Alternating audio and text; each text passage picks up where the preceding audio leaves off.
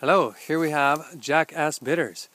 Grows about 7 feet tall, or actually I've seen it over 10 feet tall, but it looks very similar to yarrow that we find in the all around the world.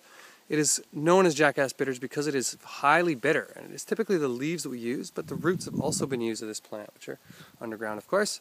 Yeah, what can we say about it? Well, basically, it's a fungicide and parasitic purgative. So, great herb down here. There's a lot of these kind of bugs and critters. Can be used externally on the body for any kind of infection or open sore or wound, which I happen to have a little wound on my finger here. It might be hard to see. That's been open for a couple of days, and I'm going to try using this.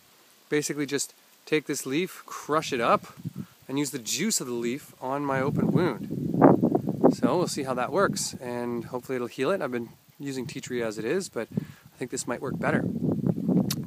It is extremely bitter. Its Spanish name is tres puntas because of the 3 points on the leaves, as you can see. But yeah, one of the more powerful medicines, and often used in skin ailments, like I said, or internally. High in vitamin C, and just strong, powerful plant. You can tell sort of by the energy how it just shoots up in the air and is there. So yeah, I hope to use this more in my practice at home, and I'm happy to see it all over the place here in Latin America. So sides of the road, forest, it likes a bit of wetland area, so it's good to see wherever it is.